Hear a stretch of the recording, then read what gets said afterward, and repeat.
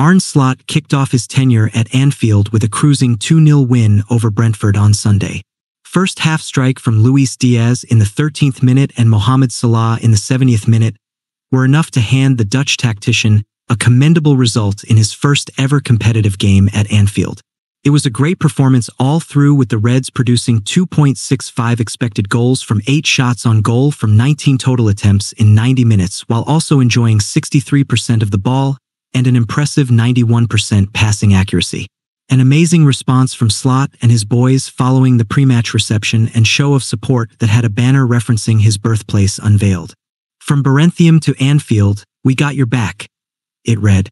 And throughout the match, the over 60,000 supporters were fully behind the 45-year-old and the team as he had hoped.